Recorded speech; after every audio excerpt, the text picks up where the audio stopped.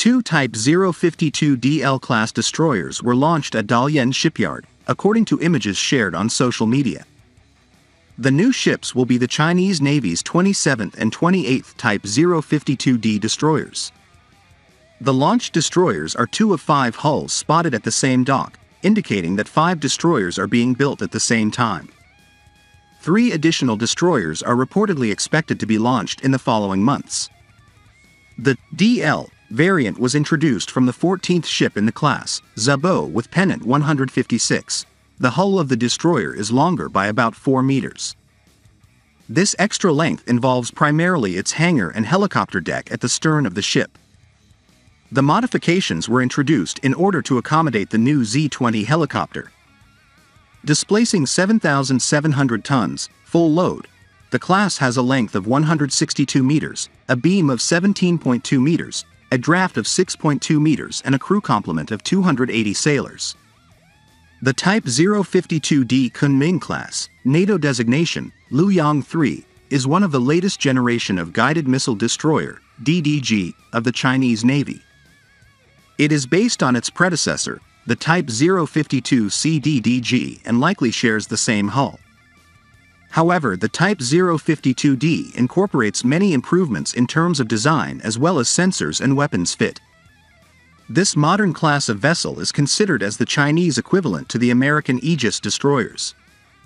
The vessels are still being built for the PLAN by 2 shipyards, Jiangnan Chongqing Shipyard and Dalian Shipbuilding Industry Company. The first vessel of the class, Kunming, hull number 172, was commissioned in March 2014. Displacing 7,500 tons, full load, the class has a length of 157 meters, a beam of 17.2 meters, a draft of 6.2 meters and a crew complement of 280 sailors. The Type 052D is intended for the high seas. It shares almost the same platform as its predecessor, the Type 052C, but has more advanced combat systems and illustrates perfectly the Chinese military's run fast with small steps approach in their weapons development. The ships are equipped with a total of 64 vertical launch system (VLS) cells for HHQ-9 surface-to-air missiles, YU-8 rocket-propelled ASW torpedo, YJ-18 tactical cruise missiles. 4 modules are located forward of the ship in front of the superstructure, 4 others aft, in front of the helicopter hangar. These destroyers are also armed with AH-PJ-45A 130mm main gun, AH-Perpeta Joule 1230mm CIWS.